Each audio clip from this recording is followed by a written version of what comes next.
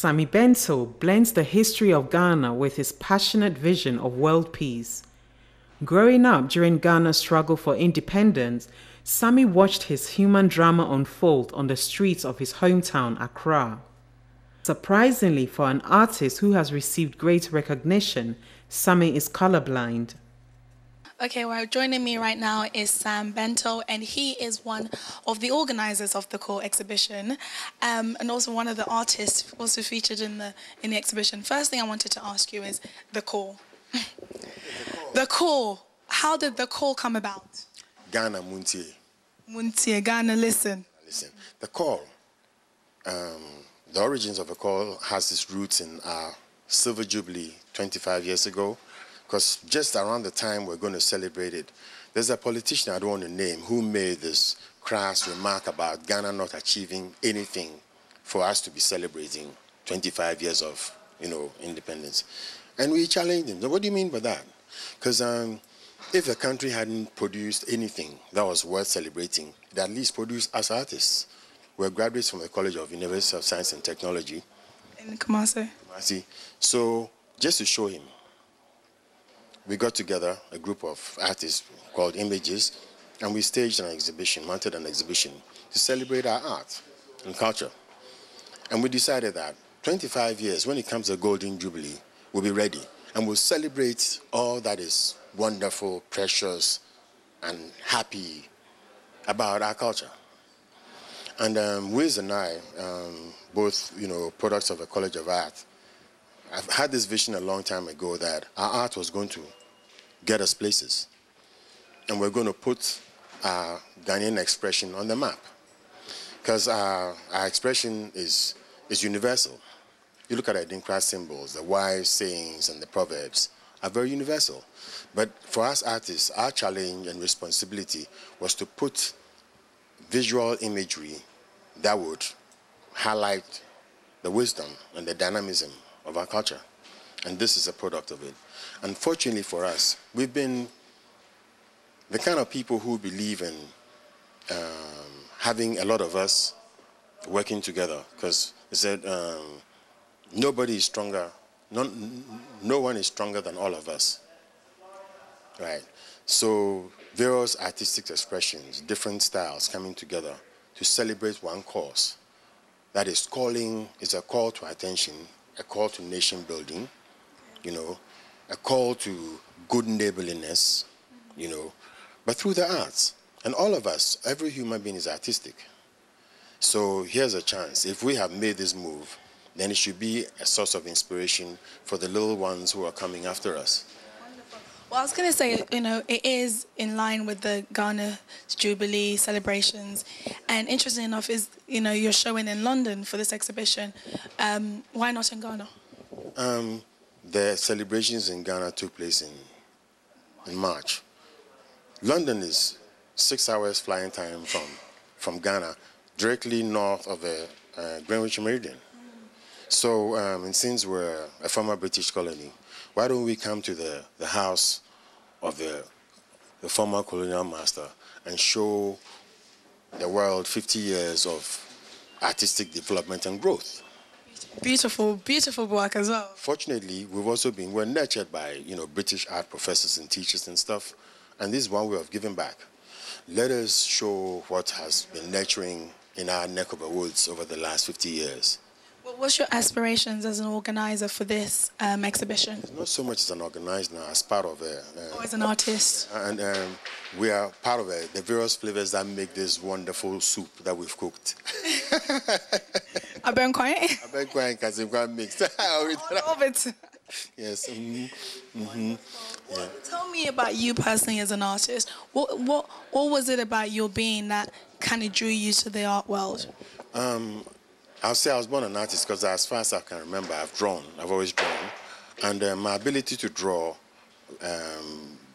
generated interest, positive interest from my parents and my relatives, who normally saw me as a very troublesome, mischievous child, But anytime I started to draw, there was peace in the house.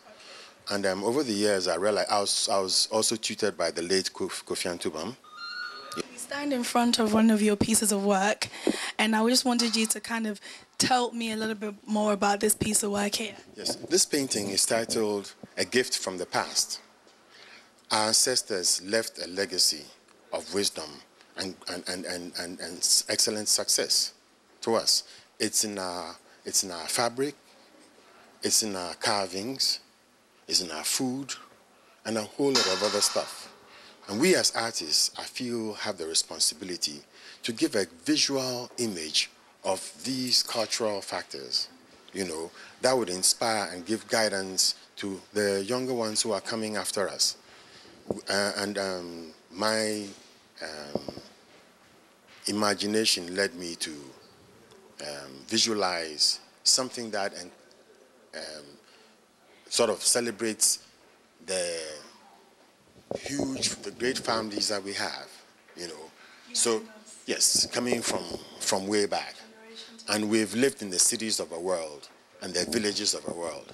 I see the cities and the villages in the back. Yes, yes, you know. And my appeal is, let's look to our past. Let's take a second good look to our past and learn from the wisdom of our ancestors. How we healed ourselves, how we cooked, how we educated. Everybody talks about it takes a village to raise a child. That's a very Akan thing, you know. But until we put the images out for people to see, it's just words. So we are putting images to the words.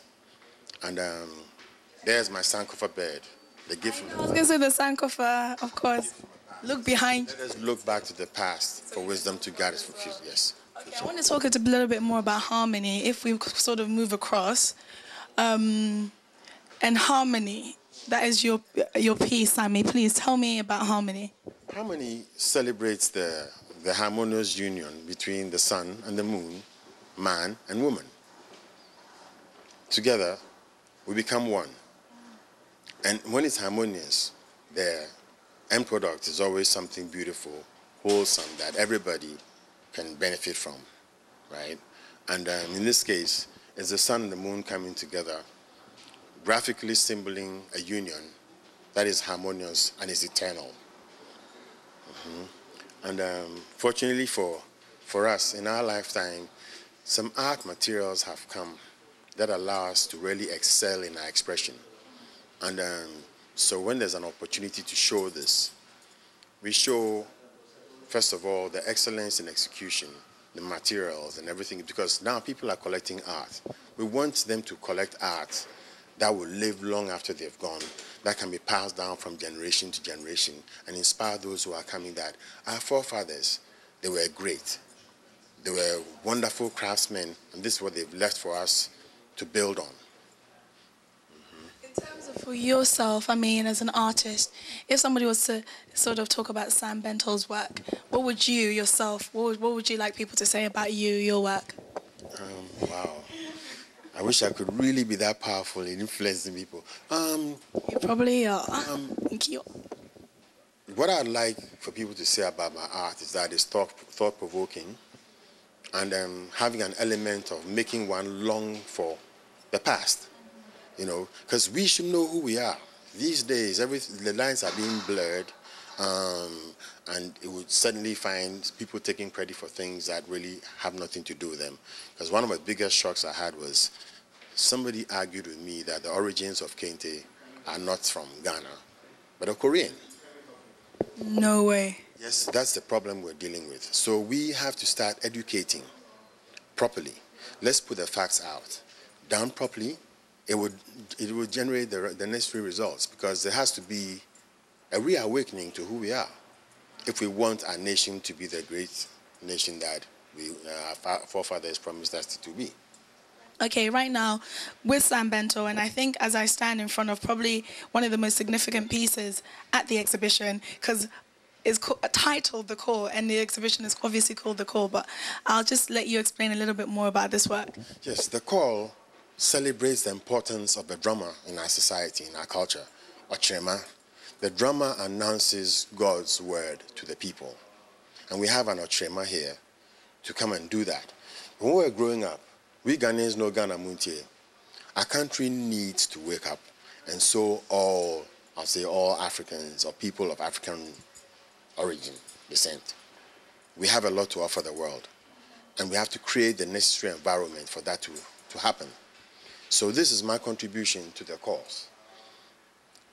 Like what Ghana calls and the world answers, Ghana Muntie, this is a call. It's celebrating the spiritual role, responsibility of our traditional drama, and it's calling all our people. Now, in this case, because I do pointillism, I've actually tried to celebrate the countless millions of our people.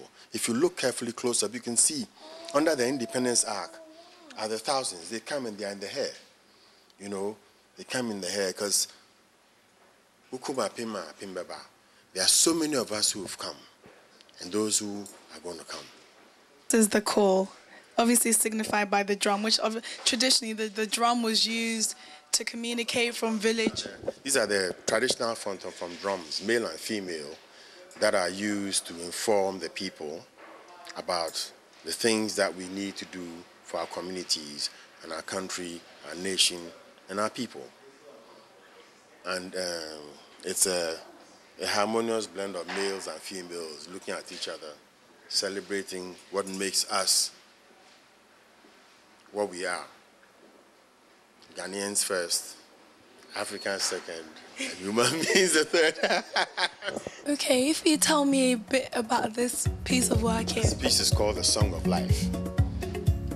I went to Achimode School. Our motto is that all may be one, but our school symbol are the black and white keys of the piano. That you can play music by just playing the black keys alone or the white keys alone. But when you play the two, you get harmony. And the Song of Life is about harmony. And that's what is celebrated here. They are the individual figures standing behind the black keys. And then above them are the spirits of the larger musicians with a musical scale on their. So the whole thing is about music. The music that makes us all happy and grounded as a people.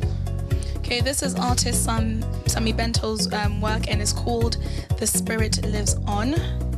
We have another Sami Bentil work, and this one is called Gift from the Past.